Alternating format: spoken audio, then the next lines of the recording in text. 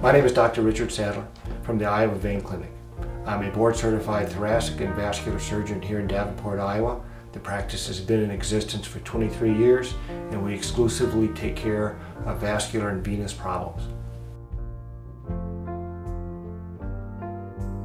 How does sclerotherapy treat spider veins?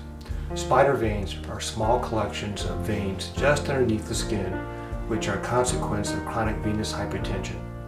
Sclerotherapy is the use of a mild detergent or sclerosing drug, which is injected into the vein, flushes out the blood, and then causes the vein to collapse on itself, scarring it down, which gives the appearance that the spider vein then disappears.